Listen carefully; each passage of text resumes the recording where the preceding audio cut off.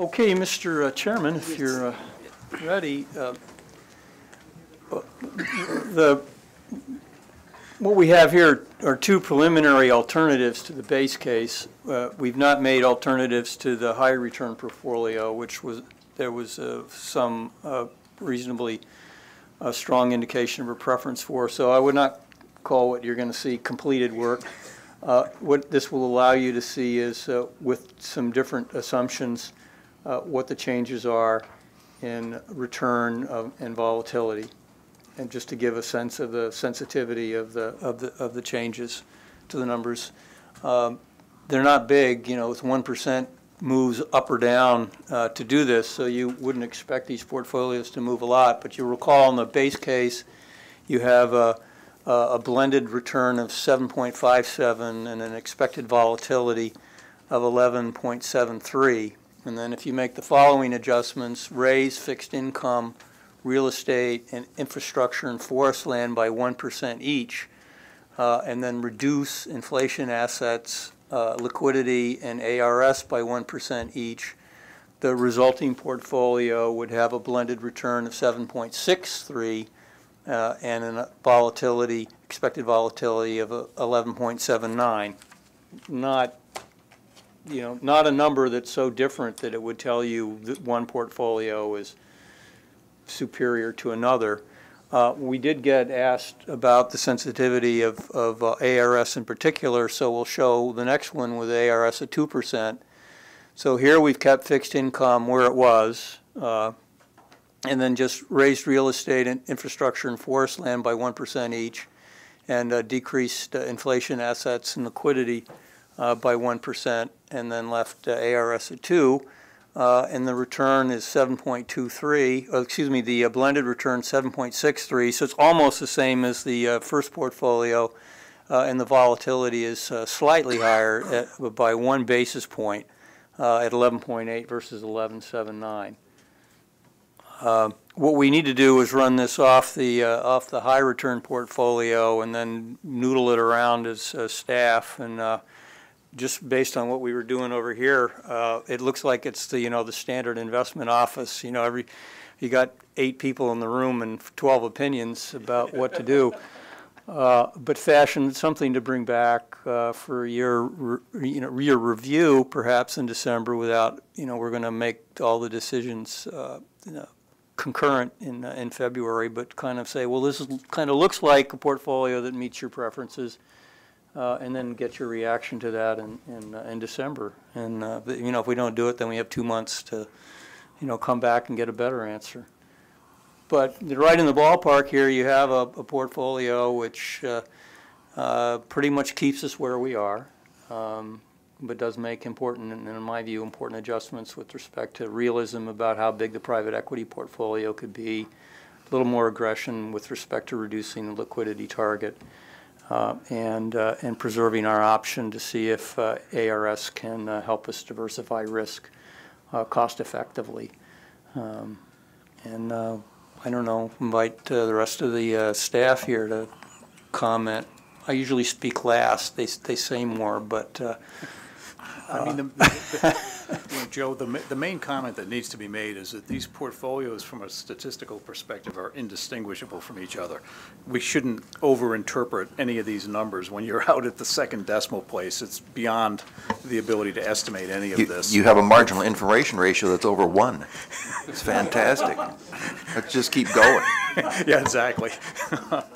So, again, I would absolutely caution people not to overinterpret the numbers and the specificity and the precision implied by this stuff. It's sort of, we'd probably be better off if we actually dropped off the second decimal place and maybe even the first decimal place, to be quite frank about it. So at this point, I mean, unless there are real questions or further comments, Mr. Jelinek? Well, one, I enjoy the investment office who deals with decision-making and uncertainty, working with the actuaries who we know are wrong to reach a conclusion. But, one of the things that got said earlier today has been somewhat troubling me, so I want to at least throw it out there.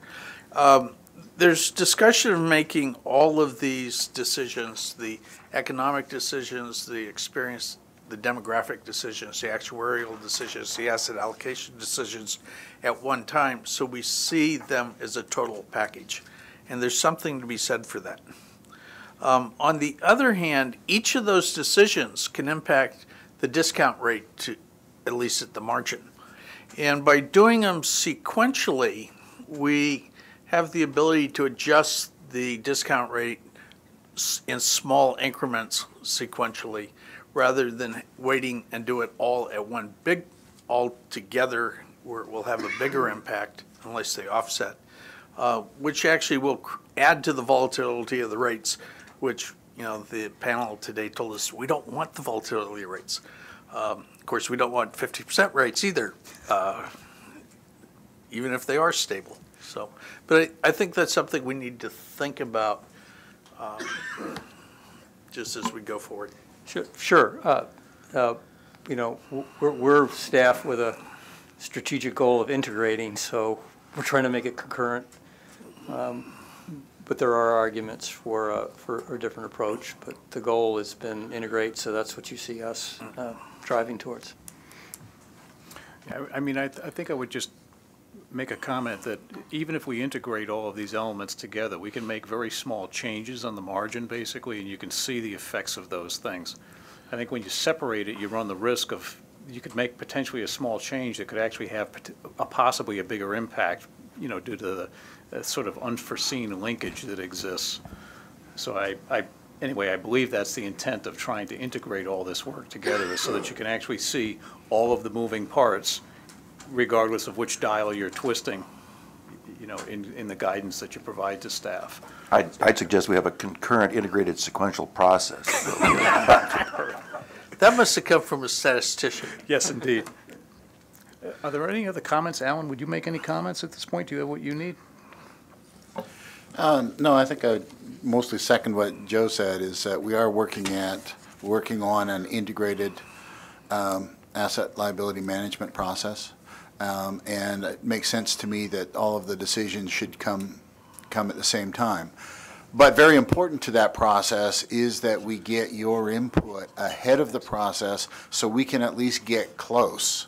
Because if we can get close, then you can make all of the decisions at the same time. There might be some tweaking, but we should be able to do that.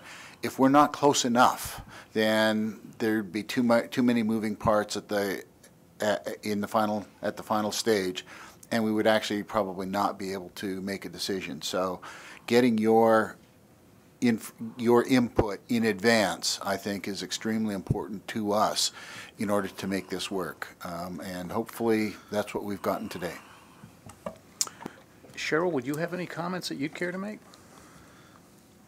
Well, I just want to say this is actually my first ALM workshop. I started, my first year anniversary is actually this Friday. So this has been very helpful for me, and working very closely with Eric and Alan and the staff from both the INVO and the ACTO offices. And I just want to, again, thank everyone's participation. I thought the panel discussion really added a lot of helpful insight to the discussion, and I think the information and a lot of the back and forth questions and discussion that happened over the last 2 days has been very helpful for us, so that we can go back and continue to work on what we believe when we come back in December and in February for the decision by the board will be very helpful in helping us to support those decisions.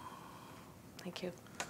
Great. I think, Mr. Jones, if there's no other comments or questions, okay. Well, no. We've got what we need. Seeing no other requests to speak, that concludes our ALM workshop. And again, I want to thank my fellow board members and all of the staff and consultants who participated. I also want to thank our stakeholder panel for their time and feedback on these important issues. The CalPERS Board of Administration will have its regular scheduled meeting next week in the CalPERS auditorium. The December board meeting is scheduled for December 16th through 18th, and it will not have recommendations on these items that we discussed during the workshop, and that will be forthcoming in February. And we hope to see you all in the next few months as we continue to finish this process. So thank you all again. And that concludes the workshop. Thank you. Okay. How about another big hand for staff?